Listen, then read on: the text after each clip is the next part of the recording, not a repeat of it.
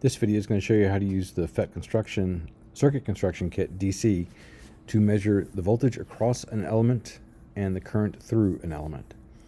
To measure the voltage across an element, you're going to need a voltmeter, and on the right hand side there are all the meters, so you drag out the voltmeter.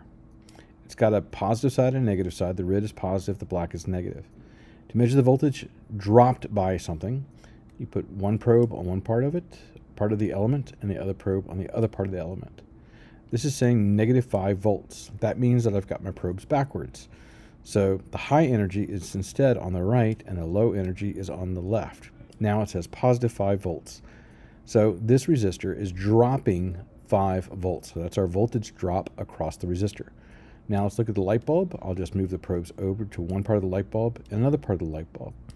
So as I'm looking at this, I know the current is going through the light bulb. You can see how I'd have it moving from one point to the other.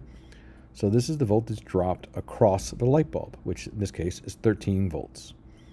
All right, let's talk about measuring the current. So I'm going to take my voltmeter and drag it back where it came from. And I'll take this little device for measuring the current. Current is the flow, so the flow has to go through something. So I want to measure the flow through a wire. So what I'm going to do is I'm going to break this wire off. I'll click there on the connection, click on the scissors. I'll shorten the wire a little bit to begin with and move my little meter right here.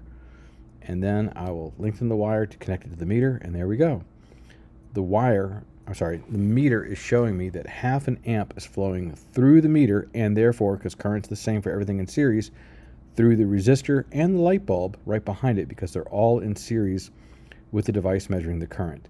So current has to interrupt the flow and be part of it, and the voltage is measured across an element, and it does not have to disturb the circuit at all.